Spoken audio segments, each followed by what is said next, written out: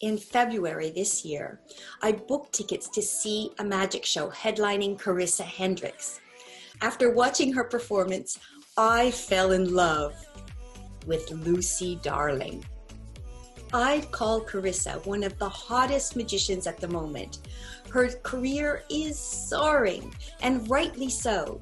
She's created a character called Lucy Darling, who is daring, glamorous, sultry, sexy, and a wee bit naughty.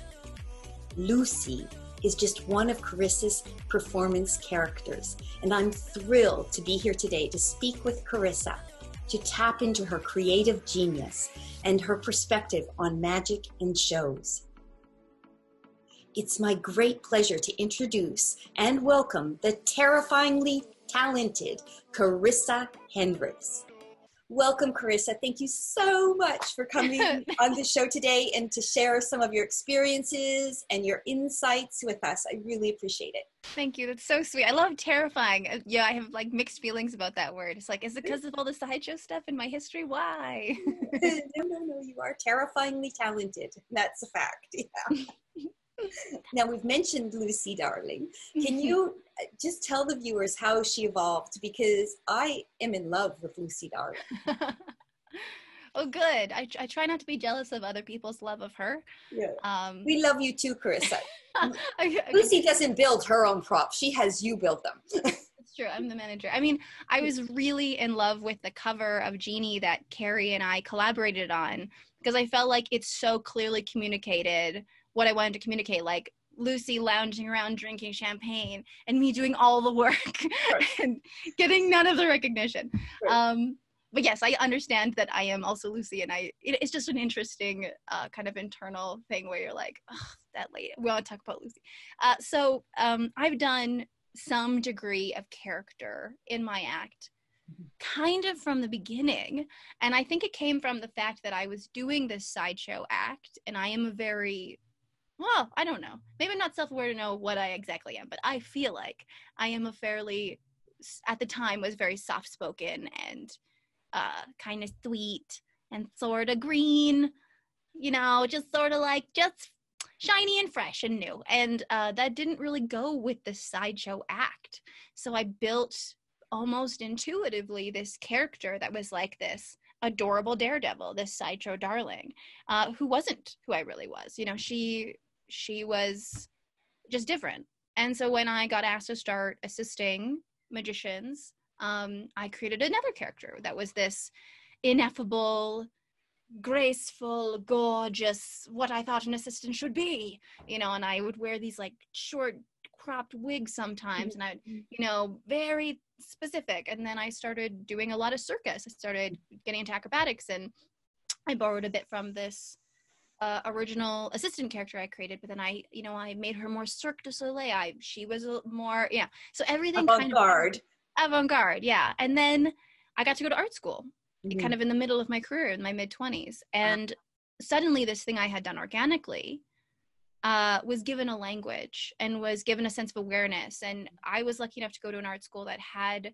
performance art classes and had, media studies. And it talks a lot about archetypes in visual art. It talks about how art sees women. And all of a sudden, this thing that was just inside of me became a thing that I was doing deliberately. And then my kid show character got like a lot of interesting edges and got really worked out.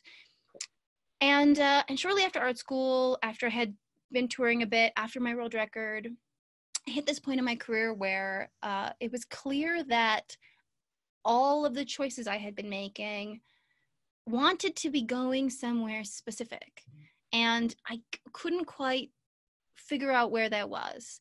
And through a sort of a mystical convalescence of things, that place where I belonged seemed to want to be magic. And weirdly, I didn't take my knowledge of character and archetype into magic, because one of the first things I heard when I started doing close-up was, wow, you know what's great about your close-up is you're so authentic.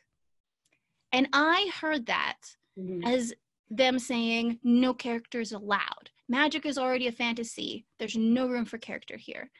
But the more I studied the magic, the more I became obsessed with like Pop Haydn and Zabrecky. Rudy Coby. Rudy Coby. Obsessed with Rudy Coby. Since a kid, I was obsessed with Rudy Coby. And these are all characters. Mm-hmm. And so I'd been doing magic for a few years and going to conventions and building something, and it just wasn't quite finding its rhythm. And finally, it occurred to me like, well, since this is the only art form I don't do a character in, why don't I just like try to mix someone up? And I happened to be in Atlanta at the convention that Ken Scott now runs, and Zabrecky was doing an extra day where you could take like a one-on-one, there was like 8 people workshop, and it was all day. And so I changed my flight. I bought the course. It was all the money I had at that time. And I listened to him talk, and he was very well spoken. It was a great lecture, but the most valuable thing I got was that we all got to talk for a second about, what we were working on. And everyone kind of talked about something they'd come up with in that room, but I had this thing I'd been thinking of. And so I started talking about, I have this idea about a character that is real magic, that isn't a magician, but like uses the language and vocabulary of magicians so that she can like effortlessly just do magic. But the magic isn't very show-offy, and I don't want it to be a witch, and I don't want it to like be a wizard, or I don't want it to be in that category. And so I'm thinking like alien. I'm thinking like she's an alien. She's like a classy alien from outer space. And Zabrecky's watching me like this. The whole time, and like giving me nothing. And then finally at the end he goes, this is a wonderful idea. If you ever need help with this, this is a great idea. And that's all I needed, because after that, everybody else I told about this idea said it was terrible. For 9 months. For 9 months, I worked quietly, and I hired an accent coach, and I built costumes, and I wrote a script, and I had original music made, and everybody hated it. Everybody hated it, but Zabrecky liked it, and I respect Zabrecky, and so maybe there's something here. But then there was this voice inside me going like, all these people can't be wrong, so here's what I'm going to do. I know. There's this magic festival in Australia. Never been to Australia. It's literally on the other side of the world. Tim would be... But you get further away. Right? Mm-hmm. I'll go premiere it there. And then if it's terrible, it'll just go away. And I'll never have to own up to it. Mm-hmm. So I built this thing. I go to Australia. I mean, there's a little more to the story, but it's getting long-winded. But like, I went to Australia. The show was a hit. It had to be held over for another show. It won the Comedy Award in Australia. That success got me the Castle only 4 months later. Right. That Castle gig got me another Castle gig, and those two got me the nomination for Stage Magician of the Year the following year. And it's just been, it just immediately picked up steam. And it all came from this like eventual need to like stop denying what I was supposed to be doing. Rudy Coby's Magic Mad Lab Man and the greatest magician on earth were brilliant brand game changers. His look and almost cartoonish superhero style are so distinctive and so recognizable. He continues to wow and stun audiences with his original magic presentations. Yeah, Carisa Hendrix is one of my favorite performers because she approaches it in the same way that I do, which is that the character comes first, that it's more that we're presenting more of a movie or a live cartoon in my case. So there's very few people who look at it that way, who look at the tricks as being part of the story. So Carisa and I hit it right off the bat. Fabulous. And yeah. So where did you meet?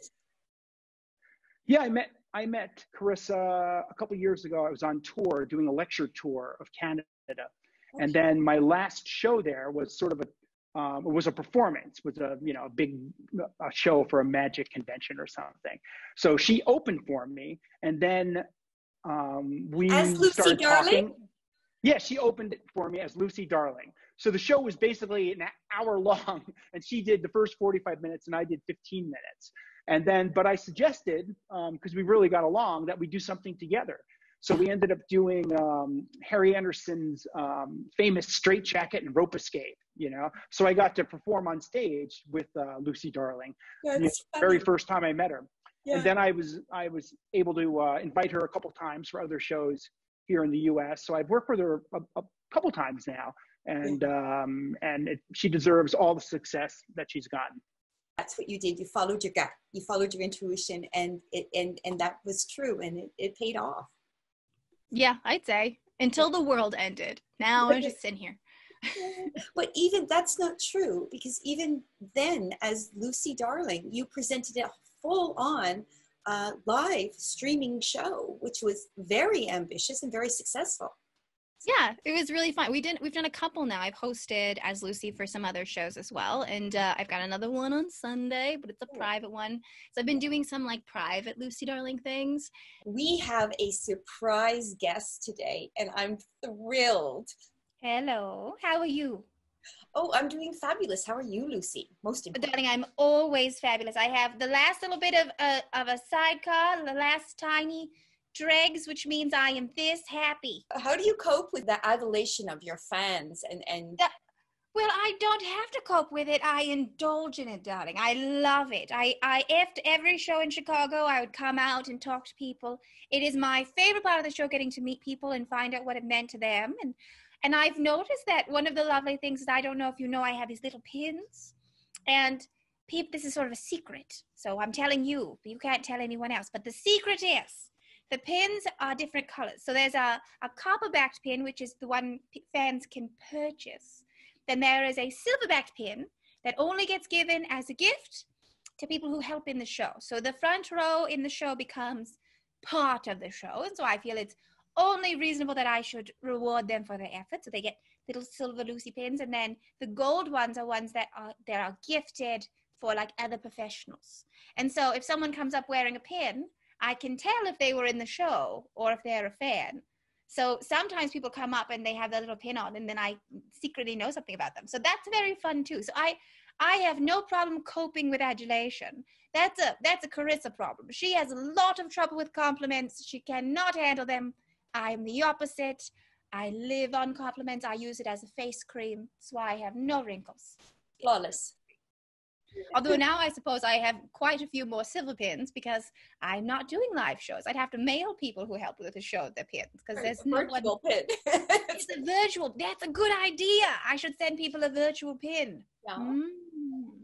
I think that part of this COVID-19 pandemic lockdown, one of the benefits is you're forced by yourself to reassess what's important and to reassess career-wise what you need to do to carry forward. And this is a brilliant opportunity to develop ideas and skills that normally you wouldn't have the time to do, and to collaborate with people that you normally would be too busy, but you have this opportunity right now. So I mean, for every negative there's a positive, but you're taking this negative and turning it into multiple positives. And so I can't wait to see what you come up with. I can't wait. Everything is so exciting. Yeah, that's the thing. So, yes, it's a terrible time for many people, and not to diminish that, but if you can try to apply the positives and apply yourself and just use this time in a proactive way, it's fabulous. Yeah. Going back to Lucy Darling, because I think I recall hearing, like, this isn't something that just came easily. You did vocal coaching. You've really worked hard for this. It seems effortless when we watch it, but there's been a lot of blood, sweat, and tears that's gone into this character. Can you kind of just explain a little bit of your process and how much work has gone into her? Sure. I think I'm curious if any of the people I've been coaching right now are listening, because they're like, we know the blood, sweat, and tears. She makes us do it, because it's a lot of work. Developing a character in a way that makes it feel organic is exhausting, because you have to know what that character wants. And a good character is when a whole bunch of disparate elements come together. The look is right, the sound is right, the posture is right, every choice you make as a character. And then there's also this whole thing about, a real person. When I talk to you, there are sort of two conversations being had. There's the words I'm saying, but then the words I'm saying betray some secret information that maybe I'm trying to hide from you, or the way I say it, betrays my passion in ways, or if you ask me a question and I answer it more, stiffly, then maybe there's like secretly something There's a subtext. Subtext. Yeah. That is something that real people have all the time. Mm-hmm. And characters have to have for them to feel real and complex. And in order to have that, even if you don't share it, like I don't, in none of my scripts do I say, hi, I'm an alien from I'm a fancy alien based on Q from Star Trek. Like I never say that. Yeah. I don't need to, because you're just sort of pick up on this otherworldliness, this confidence, and like she's flirting, but it's all non-committal because you're not even her species. Right. There's this, and people are like, oh, she should have a husband. And I'm like, who would she marry? You're a different species, and so that secret knowledge I have mm-hmm. helps me layer in these subtext pieces and these elements. And then also my character and some environments I need the actress to be able to peek through the character and be like, we're all playing pretend. Remember? Yeah. Like every once in a while, on a very rare occasion, she will refer to the wig because I'll go too far or something. I'll make an audience member uncomfortable. Yeah. And a really nice way to like pull the ripcord on that is to go, this is not real. Mm-hmm. Everything's fine. This is a magic show. Right. This is a wig.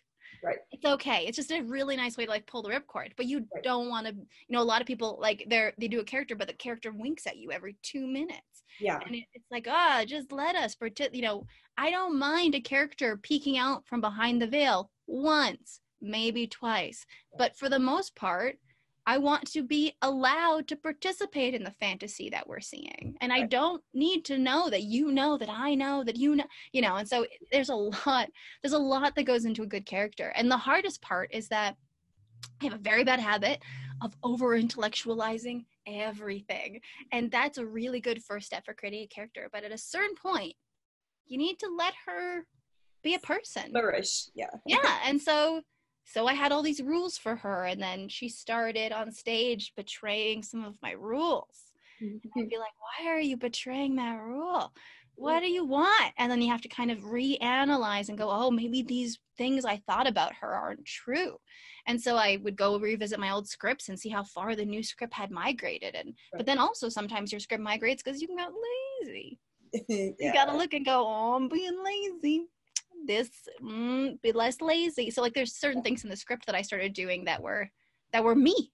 That were things that I do in my close-up show. And I had gotten lazy and they had crawled into Lucy's show mm-hmm. and I had to find a new way to and often that happens because you haven't considered that.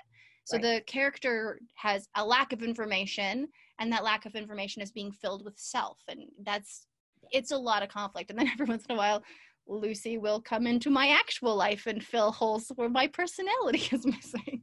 Right. No, it's brilliant. And I think it's so insightful. And I very much like the use of character and how you actually have built a complete complex personality with this character and made her, and she's real. And we'll have clips of Lucy so the audience can enjoy her as I do very much. All right, I'll let you go. Thank you so much, Carisa. Have a good weekend. You too. Bye, darling. Bye. Remember to subscribe and comment below.